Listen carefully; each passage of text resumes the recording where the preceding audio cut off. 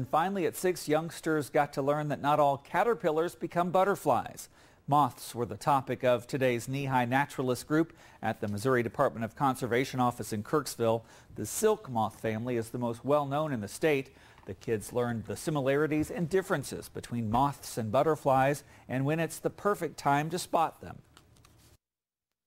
They are fascinating creatures to watch, and of course they are more of your nighttime ones. So you've got the butterflies during the day, you've got the moths during the night, and these are just amazing. You have some of the silk moths that are 6 inches wide.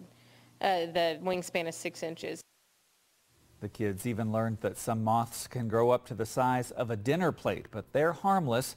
The caterpillars from the group of moths can grow to be the size of a hot dog before its life cycle transformation. Next, during craft time, the kids got to make their own little moths to take home with them. The next knee-high naturalist session will be on August 1st. The topic then, Born to be Wild.